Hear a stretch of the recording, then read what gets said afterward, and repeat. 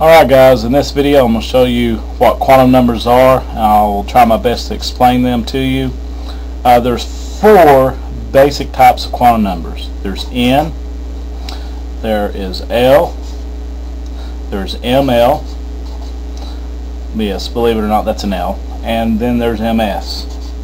Now let me tell you what these mean. N is the principal quantum number.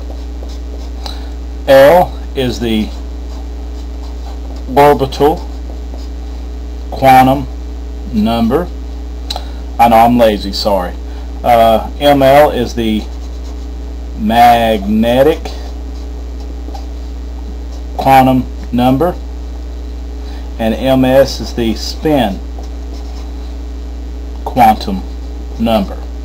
Now let me explain to you what the N is. Okay, that's the easiest one to explain. On a periodic table, on a periodic table, you'll notice that there are 1, 2, 3, 4, 5, 6, 7 rows. Now, there are 7 rows on the periodic table. So if you will just think of the principal quantum numbers being these rows on the periodic table, that will help a lot.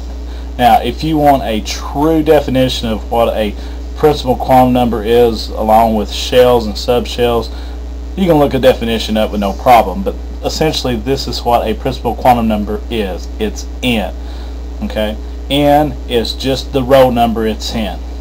Okay, basically like its energy level. Anyway, we'll get into those things later, but I'm just wanting to show you what this is in relations to the periodic table and how to use it. Okay, so just think of row numbers.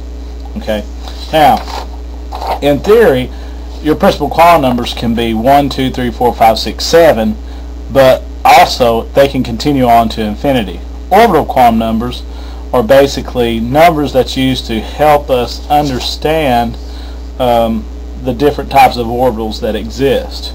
The ones that we know that exist for sure are S, P, D, and F orbitals. After that, there are theoretical orbitals that can exist.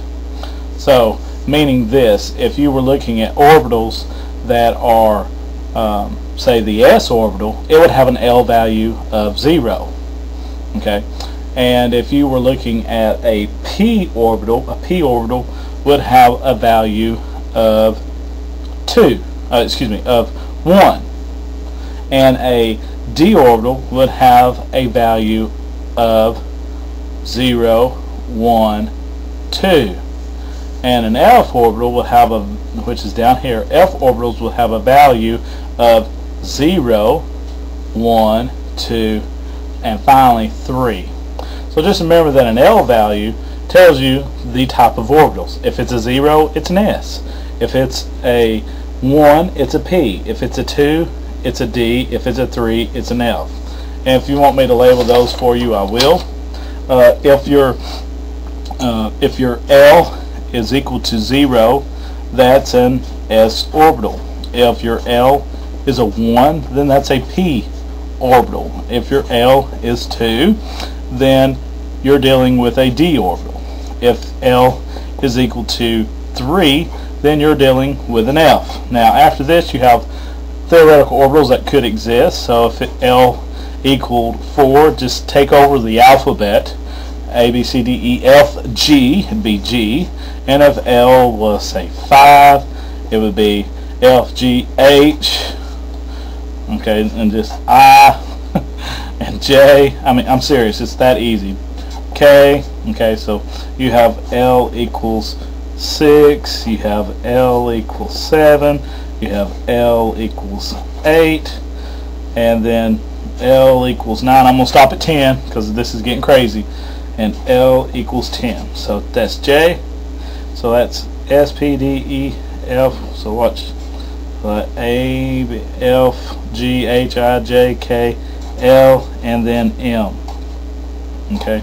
So there's the first 10 orbital quantum numbers. So I hope that helps with that.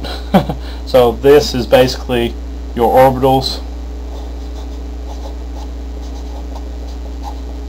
and this is your orbital quantum numbers here.